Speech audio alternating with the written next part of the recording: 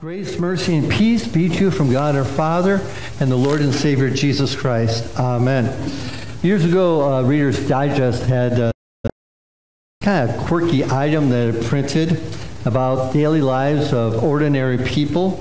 Many of these are amusing. I wrote a few years ago to tell about a billboard that she passed while driving through Texas. The billboard read, "Stand up and be counted for the 2000 census." The sign was sponsored by the Rosewood Cemetery. Coming from Chicago, I think that could have been sponsored by a Chicago company. But anyway. Another woman wrote in a funny excuse that she heard from a coworker. The man explained his absence from work by saying, "I'm having an autopsy tomorrow, but with any luck, I'll be in the day after." The good news today in this story of Lazarus, and the version you saw was Franco Zeffirelli's Jesus of Nazareth version.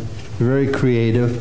We have to have a cinematographer there, but the fact that Lazarus comes up and the shadow of Jesus is there too, you know, his arms stretched out is a hint of the cross and the Lord's own resurrection. It's great cinematography if you're into that kind of stuff. But the story of Lazarus, the good news of Lazarus, is that if you're a friend of Jesus, you won't be dead forever. In fact, in some cases, only for a little while. And so that's good news, is it not, for us? And we'll be talking a lot more about that on Easter. In the Bible account,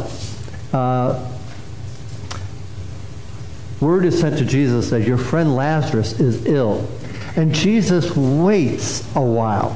We think it took as long as a day for this messenger to get there. And then Jesus waits 2 days. And so by the time he gets there, it's now been 4 days. The significance of that is there was this Jewish myth, legend, thought, not a biblical thought, just a thought, that the soul lingered around for about 3 days and then would go to its final resting place. And so for the fact that it was 4 days later is significant. This guy is deader than a doornail. He is definitely gone. All right? So nobody can just surmise that his resurrection was this whole idea of a soul lingering for a few more days, you know? None of that. In fact, one of the shortest verses of the Bible, not the shortest, but it is a verse that, King James. Any of you like King James? You know, sometimes I like King James, you know. I mean, isn't that the version St. Paul used? You know? All right. Anyway, but I love in the King James how it says, when Jesus has rolled away the stone, and one of the women says, "Lord, it's been 4 days. He stinketh." I love that verse. He stinketh, you know. He was very much gone. But you know, Jesus says, "Did I not tell you that if you believe, you would see the glory of God?" This story is told today. It's a hint towards Easter, but it's also told in the full biblical account, which is like 50-some verses, that after this miracle, the Jewish leaders get together, and they don't know what to do with this Jesus, because each miracle he does is getting stronger and stronger and stronger. I mean, it's gone from a simple changing water into wine, right?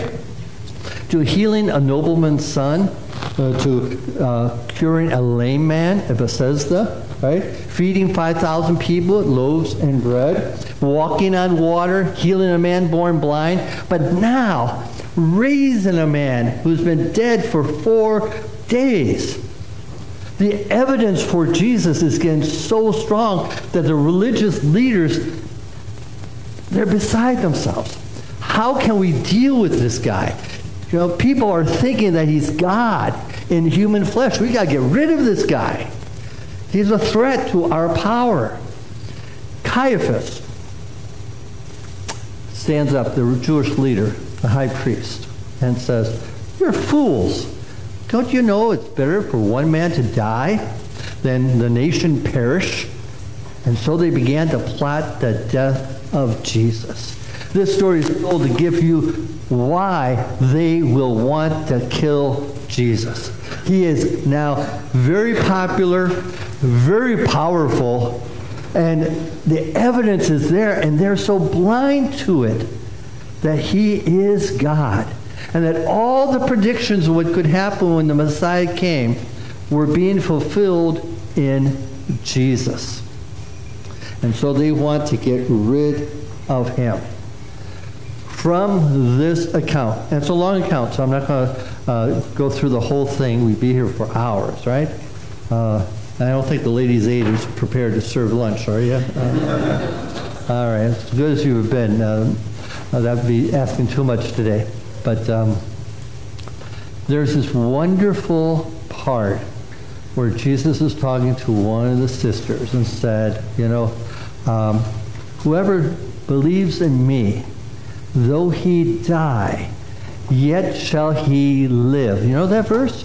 We say it sometimes at funerals, do we not? And whoever lives and believes in me will never die. It seems almost contradictory. But in Bible study, we talked about this today, that death in the Bible is the idea of separation. All right? When Adam and Eve sinned against God in the garden, they did die.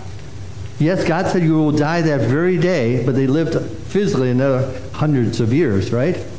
They spiritually died. They got separated from God. And ever since then, we come into this world dead spiritually. We're separated from God until God works on our hearts, right? Through baptism or through the gospel message, right? And if you don't come to faith in Jesus Christ, you'll be eternally separated in an eternal death that we call hell. Now do you understand that passage? Whoever believes in me, though he physically dies, he shall live.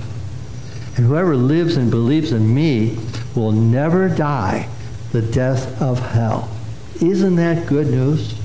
And you can bank on it because Jesus raised Lazarus from the dead. Greater assurance will come in a few weeks when Jesus himself rises from the dead. And when Jesus rises from the dead, God is vindicating everything he ever said.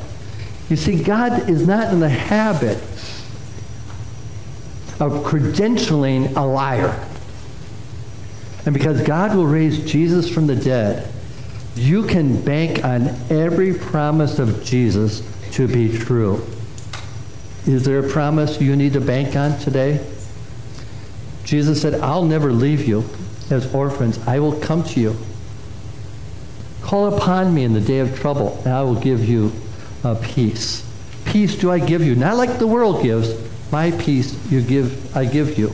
In the world you will have troubles, but be of good cheer. I have overcome this world. All who come to me I will never cast away.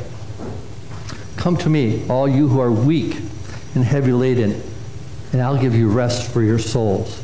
Those and every other word that Jesus spoke is true because God raised him from the dead.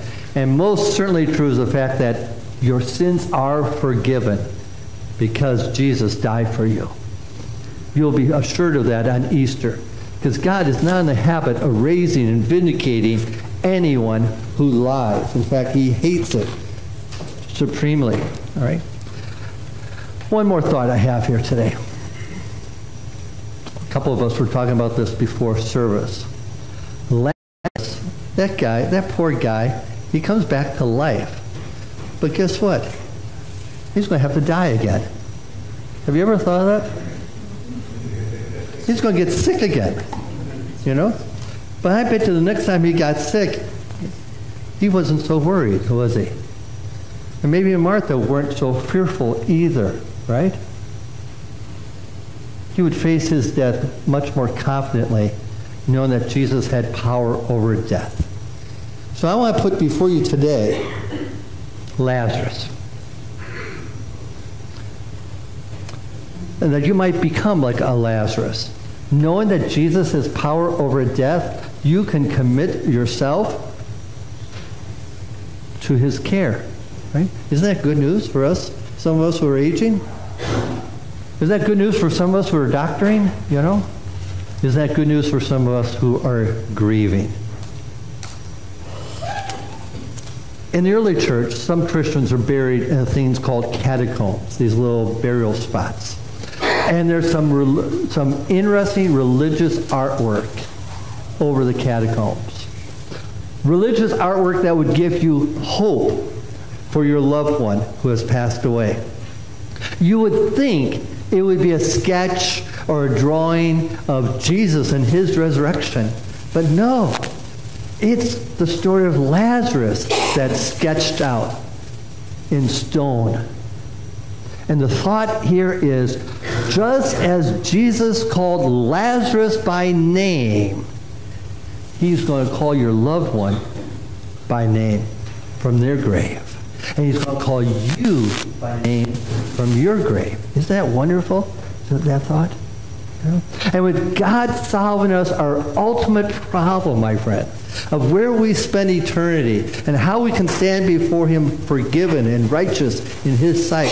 If he's forgiven us that problem, if he's handled that problem, surely this is a good God that's worth knowing in this life.